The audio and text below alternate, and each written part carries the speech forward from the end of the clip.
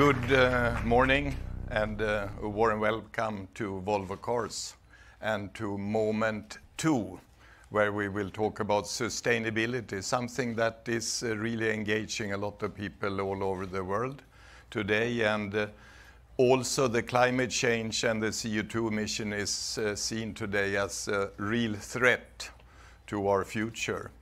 So, but we can also see, I believe, that despite then decades of political climate summits and very bold targets, CO2 levels are still increasing in the air.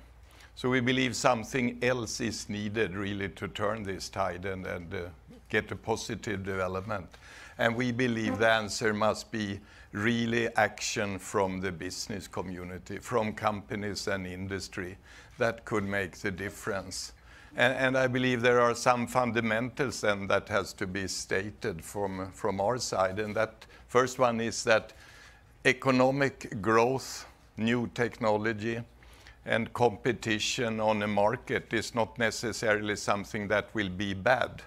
It should not be seen as part of the problem. I think it should be seen as part of a possible solution for a really sustainable sustainability. Second, we believe also that travel or the ability to move for people should also not be seen as something negative. It's something basically very positive. It belongs to increases the quality of life, and I think it also increases understanding between people in different nations. So we should be very careful in restricting the freedom to move for people. We should make it sustainable. And that's what we will do in our area for the cars. It's very important to move, but it should be made in a sustainable way. So I believe we should work with sustainability, and I have a really good example, and that is how did Volvo work with safety? We made safety a part of our brand, a part of our company. We should do exactly the same with sustainability. If you look at safety in Sweden, I have the numbers in my head. If you go back to the really worst year in the history, 1,300 people died in traffic. It was a real disaster. It's around 50 years ago. And then we had 2 million cars on the roads in Sweden. Today, less than 200 people, or less than 300, between 200 and 300. Die, unfortunately, still in traffic. We work to bring it down to 0. But we have 5 million cars on the roads. So, I mean, it's an improvement with a very impressive improvement. And that was made with a good blend of internationally harmonized requirements. It was made with new technology, but also with competition on the market. So if that worked for car safety, why shouldn't that work also for planetary safety? That's at least what we believe. So we believe we will bring sustainability into our company, not as something add-on, because it's good or something that is expected from us. We bring it into the company because we think it's really good for our business. It will make our company grow faster. It will make our company stronger, exactly as safety made Volvo stronger. And I think if we do that, we will also contribute really to a more sustainable world. And with concrete actions, more than symbolic pledges, we believe we can bring sustainability to our company. Concrete actions, we will bring all electric cars to the market. In part of our electrification strategy, you will soon see the first one. More will follow, one every year. We will create a new car line of plug-in hybrids, where we will increase the capacity very drastically. Already next year, 20% of all our cars will be twin-engine plug-in hybrids. And we change fundamentally the structure of our company by creating a separate unit for combustion engine. We will bring together with the Geely powertrain unit to enable us to fully concentrate on development of new electrification technology.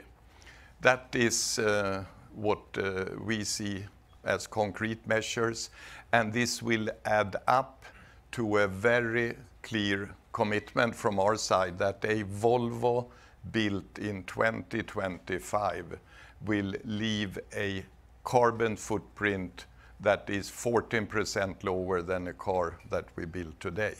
And that is including everything: production, supply chain, usage during the life of the car, 40% down. And that we believe is very well in line with all political ambitions in the Paris Agreement, for example. With that, thank you for coming, and let's have a look at our first electric car, the new XC40.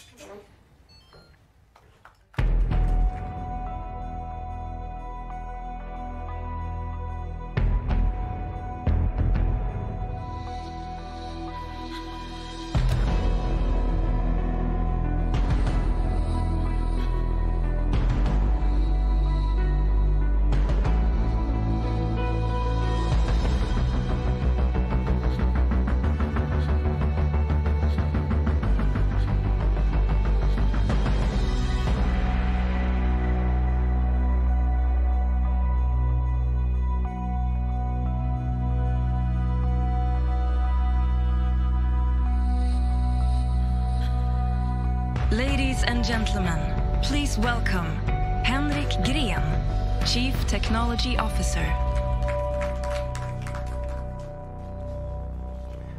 Håkan said it already. Movement has helped people and built the global society we live in today. Now, stopping movement is not the answer to solve the climate issue. We want to offer people the freedom to move in a sustainable way. And also be frank about the climate issue cannot and will not be solved slowly and gradually by improving petrol and diesel engines. Pure electric cars running on and built using renewable energy are the only cars that can really do it. And also be honest about the fact that electric cars are better for the environment when they are driven. But building an electric car consumes more energy than a car with an internal combustion engine. So it all comes back, both running cars and building cars comes back to the supply for renewable power: wind, water, and sun. Now this is an issue the car industry alone cannot solve. We need cities, we need states, we need countries. We need help to build an infrastructure and supply of renewable energy so that people can charge their cars in a sustainable way. Now we will do our part. We will do what we can, but we also need help. Now let's get to the car behind me. This is really an amazing car. It's been a fantastic journey for me since the beginning of the development. It's a car of firsts, and it's a car of the future. It's the first Volvo to run an infotainment system that will have an experience as good as that of your mobile phone. It's the first Volvo to continuously become better over time because its software is updated always over the air. And most importantly, the XC40 Recharge is the first fully electric car from Volvo. And let's talk a bit about it. It's electric without compromise. It's based on our compact modular architecture that was built ground up for electrification, which means that the batteries, as you can see outside and on the screen here, have been placed in the center of the floor without any impact on the interior space. And that's despite the battery's considerable size for this relatively small car. In fact, the XC40 Recharge adds storage space compared to the internal combustion variant by adding space and storage where the combustion engine normally is in the front. Now, these large batteries, they mean you can go over 400 kilometers in one go, and you'll be able to charge back up to 80% of that in 40 minutes with a fast charger. Okay, for those who are interested, let's talk a bit about the technical specification. What are we looking at here? Starting with the battery. We are looking at a battery with 78 kilowatt-hour of energy capacity, 408 horsepower in 2 electrical machines, then adding up to 300 kilowatt. So together, they give you the impressive 660 Newton meters of torque and 0 to 100 in an SUV in 4.9 seconds. But that's not all. And this is perhaps the most interesting part. To make the car feel more personal, we are fundamentally rethinking infotainment. Now, powered with Android, the new infotainment system offers unprecedented personalization. And it's more intuitive than any system like it before it. Now, we're the first company to team up with Google to integrate an infotainment system powered by the Android operating system and with the Google technologies built in from start. We've been in joint development with Google for years now, and it's really a pleasure, and we're super excited to stand here today and launch this technology in this new car. Now, of course, the cars are fully connected. They come, as I said, with Google Assistant, Google Maps, and with Evolve with a new array of automotive apps developed by the global developer community for Android.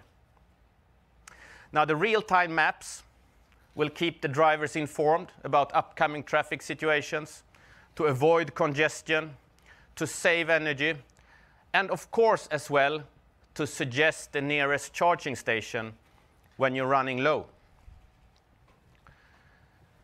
And also, let's admit that voice control in cars have historically had its issues. Now, this completely changed with the Google Assistant. This will be a voice control that works every time you use it and that will understand what you're trying to do. Now, what does it allow you to do? Well, as a user in this car, you can, of course, use the Assistant to manage all the in-car functionality. You can set the climate in the air conditioning system. You can choose destination in the navigation system. You can also play music, of course, in one of the apps, such as Spotify. You can search the web. Or you can stay connected to friends using text messaging. And it improves over time. Exactly as your Google Assistant in home or in your phone, which gets better basically every day, so does the Assistant in the car. And in fact, the whole car gets better over time. The XC40 Recharge is our first Volvo to receive updates over the air, both for the operating system itself, but also for all software inside the vehicle. It can be updated over the air. Now, this will, of course, allow the car to be up to date, but it also allows us to add and offer new features and new functions to the customer in their home.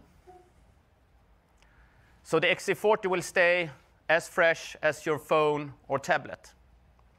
No longer a car's best day is the day it leaves the factory. So it allows you to stay in the car longer, enjoying it being fresher every day, which is also, of course, good for the environment. Now, finally, and this should go without saying in a Volvo car, the XC40 Recharge is safe. Now, that is what Volvo customers expect. That's what you should expect, and that's what we deliver. Now, regardless of what drives a Volvo forward, be it a combustion engine, electric machines, a Volvo should always be safe. Now, we have made cars with combustion engines for over 90 years. This is our first fully electric vehicle. And to make an electric vehicle safe has its unique challenges. The front structure, the side structure, the rear structure, all of it has been adapted as we remove the engine from the front and we place the heavy batteries in the center of the floor. Now, this car also has a completely new pilot assist and active safety platform, and it's the first Volvo to run on software developed by Zenuity, ready for the future and for more advanced applications. So in short, the XC40 Recharge will be one of the safest cars we have ever built, as you could and should expect. The XC40 Recharge is a first for Volvo. It's a big milestone for us, and it's an insight for what the future will look like. The future is electric, and we are super committed to go all in on it. Now here is Björn, my colleague and friend, coming up to tell you all about the new Recharge line. Thank you so much.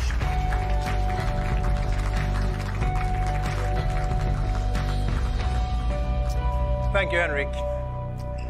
Today we introduce, together with the XC40 Recharge, also our brand new Recharge line. With Recharge, we evolve how we package our offer and how we sell our cars. Soon, as you visit our .com, come to our stores or call us to buy a car, we will ask you one existential question: to cord or not to cord? A Volvo with a cord, a charging cable, that's our Recharge line. It includes the XC40 Recharge. It also includes all our plug-in hybrids that you currently know as our cars with twin-engine powertrains. We want to bring electric cars front of mind and shift sales to full electric cars and part-time electric cars.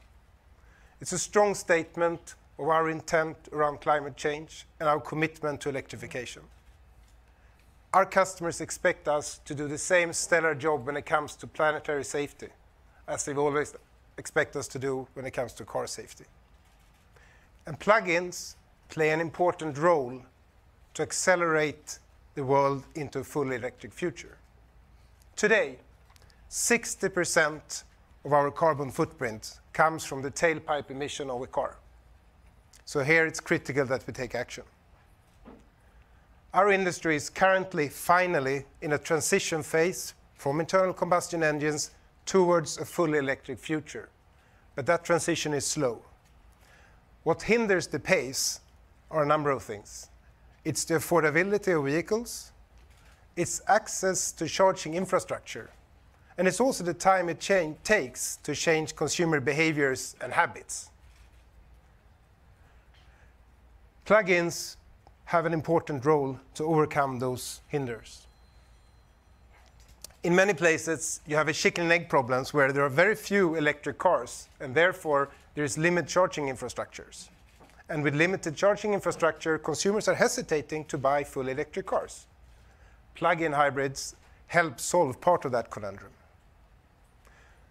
Plug-in hybrids also help customers get used to electric cars. What is my driving patterns? Where can I charge? How can I make charging part of my daily routine? Typical car users, they use the cars a lot of times for very short trips, but every now and then they need the car for a longer trip. If that's your driving pattern, and if you have the opportunity to charge overnight at home or at work, plug-in hybrid technology is a very good solution. How are the Volvo customers using plug-in technology? If we look across our total fleet of hybrids, it clearly shows that the customer used them as intended, as a part-time electric car. The cars are driven from charged electricity for more than 40% of the time. And this is true and consistent across continents and countries. And this kind of follows a normal distribution, meaning that thousands of our customers, they use charged electricity for more than 60% of the distance. And this is promising. The cars are being used as intended, as part-time electric cars. And again, the tailpipe emission is the biggest driver of our carbon footprint. So we must make sure it comes down now. So we want to do what we can to adopt, to make sure we increase the adoption of fully electric and part-time electric cars. So we have another exciting piece of news today. Today, we announced that every Volvo Recharge plug-in hybrid cars comes with 1 year of free electricity. The more you make use of your car motor, the more you save. The offer is valid in all our Volvo On Call markets, and it's valid for all plug-in cars starting today. It's an incentive for the driver. So even if you order a company car, this incentive goes to you as a person. It's only you who can change and drive the behavior. Through our Volvo On Call app, you can monitor the charge level and the share of electric driving that you're performing. Just like a step counter helps some people to live a healthier lifestyle, we hope this will help some customers to drive and use the technology in a more sustainable way. After 1 year, you will get a sustainability bonus, a cash refund through the Volvo On Call app. It's a big investment for us. Our intention is to drive adoption of part-time electric cars and encourage the sustainable use of them.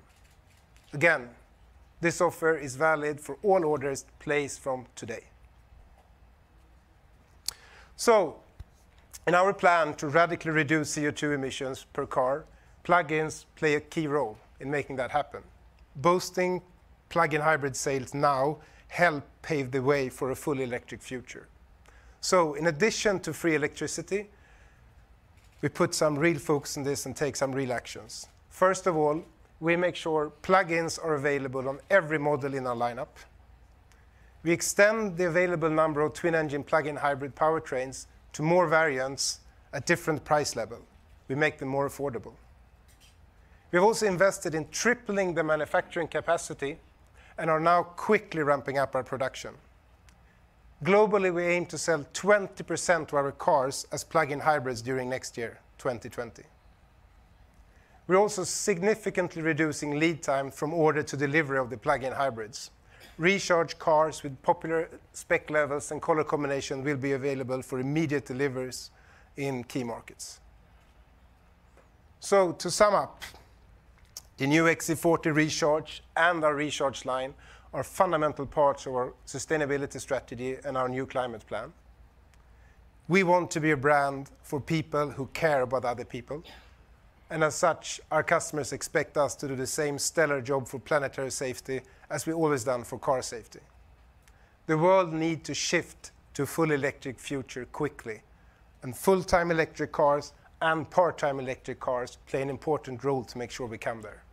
That's why we recharge ourselves. But electrification is not enough. So to tell you more about the holistic climate plan, welcome back, Henrik.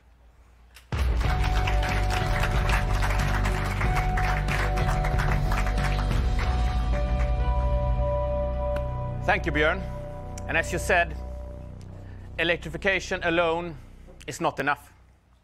In fact, it poses new challenges. And it's time we discuss these transparently. Today, the supply chain makes up for 1/3 of the total CO2 footprint throughout the life cycle of a new car. Now, reducing the tailpipe emissions, that part increase up to 2/3 of the total life cycle of the vehicle and is primarily in the future driven by battery cell manufacturing. Now, this is an industry challenge, and we need to collaborate. We need to collaborate with car makers, battery makers, legislation making, and also energy providers to solve it. And we cannot wait. Now is the time for us to act. And therefore, we are setting these super ambitious targets to cut CO2 emissions by 40% per car by 2025. And that is on our way to the long-term target of being fully carbon neutral by 2040. So we have also said consumers expect to move freely and to be sustainable at the same time. Offering anything else wouldn't make any sense. So let's look at where the emissions are happening and what actions we plan to take against it. Processing of ingoing materials is by far the largest energy consumption in the supply chain. Steel, aluminium, plastics, and the batteries. Now that is why we're moving to energy from renewable sources, working on our total energy efficiency, waste reduction, and specification of materials, and more standardizing, so that we can enable and support recycling. Now, absolutely key is to make sustainability a core element of every sourcing decision, and with those suppliers that we work and collaborate with, to intensively work together towards more sustainable solution in the supply chain. Because we cannot do this alone. And just to share with you a bit of a story, how far we have come in just a few years. So let me take you back when we started to source this new electrification program. Martina, our head of procurement, together with myself, were meeting with all the major battery suppliers. We were sitting down together, we were reviewing requirement after requirement, line by line, for the new batteries. And we were constantly, adamantly pushing on sustainability. What about sustainability? How about sustainability? Already in our second meeting, we could see this changed. We met the suppliers again, and on top of their agenda that time, we could see sustainability. Now, today, a few years later only, we stand together, strongly committed to work towards renewable energy for all battery cell production together with our global partners, and of course, to comply with a responsible and ethical supply chain. Coming to our own operations, building our cars, transporting them. Now we have taken action to be climate neutral in our own manufacturing facilities by 2025. In fact, our Skövde engine manufacturing already reached that milestone in 2018, and the rest are on their way. Boosting energy from solar power, wind power, and other renewable energy sources. And as Björn talked about, of course, we also need to promote electric driving with electricity from renewable energy. Coming back to our batteries, a key part for our batteries is, of course, that they also need to be either renewable or recyclable. And as a good example already today, one of our suppliers are using recycled cobalt from consumer batteries. So in short, to recap, we are looking at a 40% reduction of CO2 per car by 2025, and we are doing that in 3 main focus areas, starting with a 50% reduction in tailpipe emission by 2025, enabled by the fact that half of all the cars we sell the same year should be fully electric. On top of that, we target to reduce the CO2 per car by 25% throughout the entire supply chain. And with the same 25% throughout our own complete operation. That includes research and development, it includes manufacturing, it includes logistics. As you have sensed, we don't wait. We have the power to influence, and we need to act now, in close collaboration with all our partners and the industry. Thank you so much.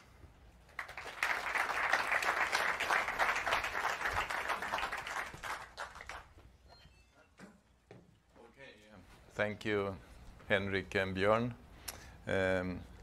Let me just summarize then. I mean, we will make sustainability part of our company purpose. We have really good experience how we have worked with safety. It has worked. We are quite confident this will work also for sustainability.